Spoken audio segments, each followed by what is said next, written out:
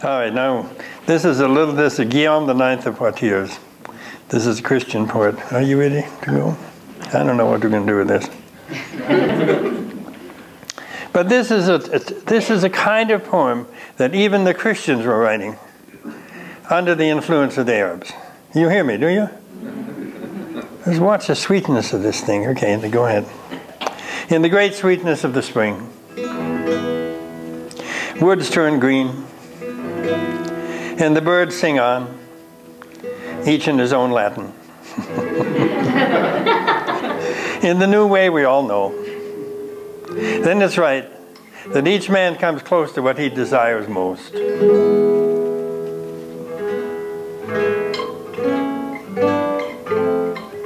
But no messenger arrives, no letter from the place of goodness and sweetness, and so my body does not sleep. It does not laugh, and I hold myself in until I know where we are, if this will go as I wish it to go.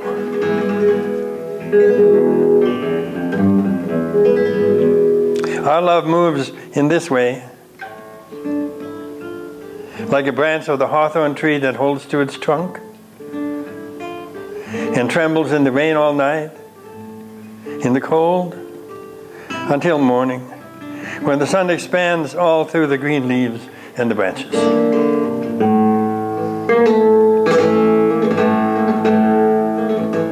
It reminds me of that other morning, our sweet war we brought to an end. And she gave me as a gift.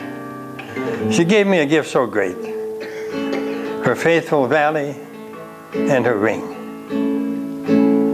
I want my God to let me live, to have my hands beneath her cloak again. We do the last dance again? Yeah? Our last two. Our love moves in this way, like a branch of the hawthorn tree that holds to its trunk, and it trembles in the rain all night in the cold until morning, when the sun expands all through the green leaves and the branches.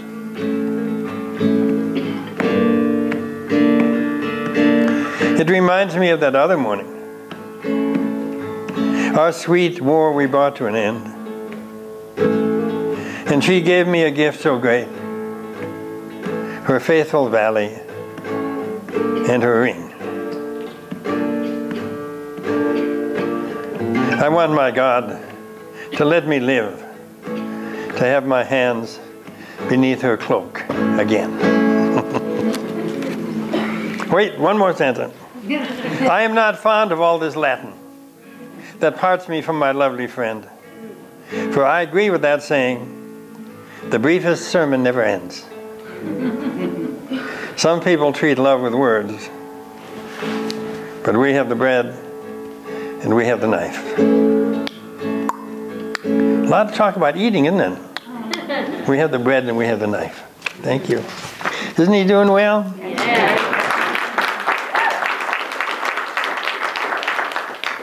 All right, I think we'll do one more of these love poems. The love poems tell you that the culture was very much in its heart. They don't come out of nothing. So that's the beauty of the thing. And this is the Countess of Dia.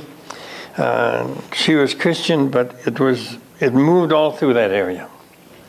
And the great things that we talk about, the troubadours and all of that, they follow out of this Muslim love of secret nights and joy and all that. The Countess of Dia, she was a for a while now, a certain night has caused me great distress. And I want it known once and for all how excessively I've loved him. These would all have tunes connected with them, and they'd all be sung at parties and stuff like that. See, you couldn't name too many names. For a while now, a certain night has caused me great distress, and I want it known, once and for all, how excessively I've loved him. Yet I've been betrayed on pretext of not giving him my love. And ever since, in bed or dressed, my life's been one of grief.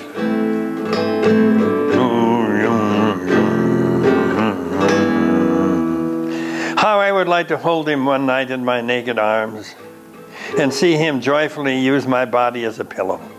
For I am more in love with him than Fleur with Blanchefleur. And I'd offer him my heart, my love, my mind, my eyes, and my life. Go ahead, do it. Yeah. More.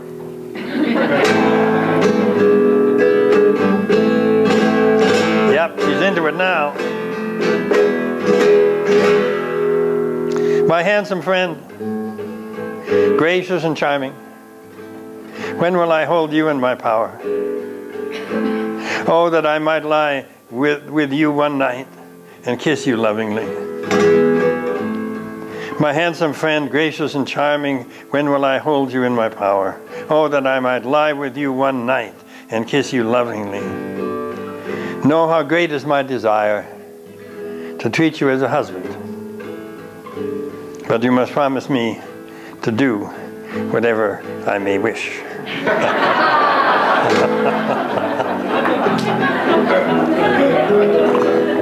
Yeah, you can clap for her.